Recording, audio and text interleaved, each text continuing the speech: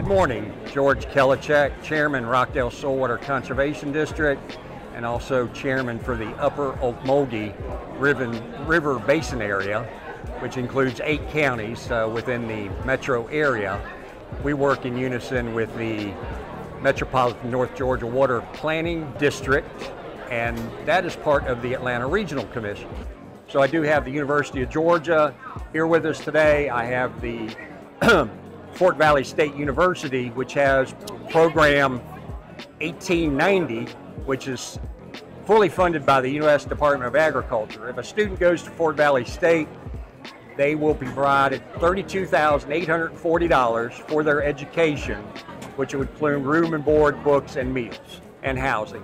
And they could come out of there with a degree in agribusiness and/or technology with no college debt, and be able to work in this wonderful agribusiness industry in Georgia, which agribusiness is our #1 industry, providing over $74 billion into the Georgia economy in 2023. Now, I'm proud to have today Ms. Jill Hansard, who is our operations manager for the Georgia Agribusiness Council. And so, Jill, I'll turn it over to you now and share some information with the folks. Yes, so I'm Jill and I'm with the Georgia Agribusiness Council, and we are a nonprofit trade association that represents anyone in agriculture, whether it's the small farmer all the way to the grocery stores, to lawyers, to policymakers. One of the biggest things we do is we are at the Capitol every day, trying to make sure that agriculture is supported and that the industry has a voice at the Capitol.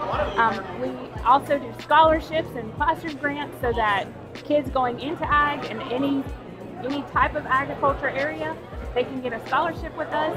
We have classroom grants for teachers who want to do an ag project so that they can teach students about agriculture, where their food comes from, where their clothes come from. We do offer those as well. So we're just glad to be here and to support the ag industry in any way we can. I'm Farmer D, and I'm excited to be here at the Ag Expo talking to youth about careers in ag. I started in college, got interested in farming, pursued my passion, found my passion in agriculture, and for the last 25 years I've been working on designing and building farms and communities all over the country. I wrote a book called Citizen Farmers about 10 years ago, and my son actually inspired me when he was 9, when he started his own farm business through school. And I worked with him and his friends to start a CSA, a community supported agriculture business, and they grew food for 15 families, and they loved it, and it activated the farm that I had actually started 20 plus years ago.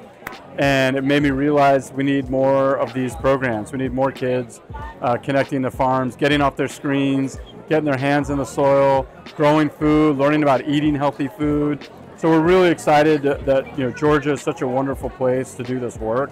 Agriculture is such a big part of our culture, and actually bringing more of that cultural aspects of farming and food into communities.